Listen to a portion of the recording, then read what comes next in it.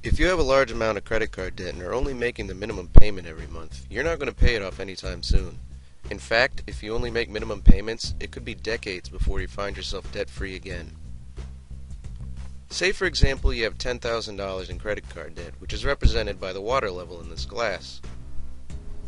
In order to pay off that $10,000, you'll need to empty that entire glass by returning the money you owe to your credit card company. So every month you pour out a little water by making your minimum payment, which is on average around $142. That payment lowers the total amount you owe to $9,858. That's a little bit lower, but not much. Unfortunately, there are outside influences that can raise that amount, mainly being interest. Interest normally charges you around 17% of your outstanding balance at the end of every month. After 17% interest on your outstanding balance is charged, that brings your new debt amount to $9,999. So after 1 month, you've paid your credit card company $142, but your total debt has only gone down by 1. The next month, if you still only make the same minimum payment of $142, your debt will be down to $9,857. But again, there's that pesky interest sneaking up on you. So after paying 17% interest again, your debt is back up to $9,998. That means after paying your credit card company $284, your total debt has only gone down by $2. After a year of making that same minimum payment every month, you'll have paid your credit card company $1,846, but you'll still owe $9,995.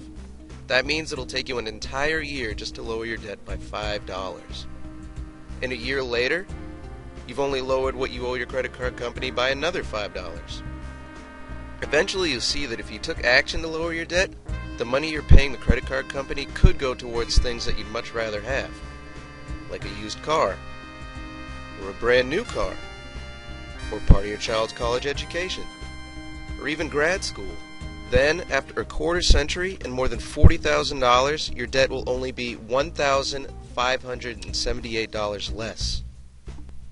Only after 35 years without a single late or missed payment will you finally start to see some progress when you have a little more than $1,000 left to pay.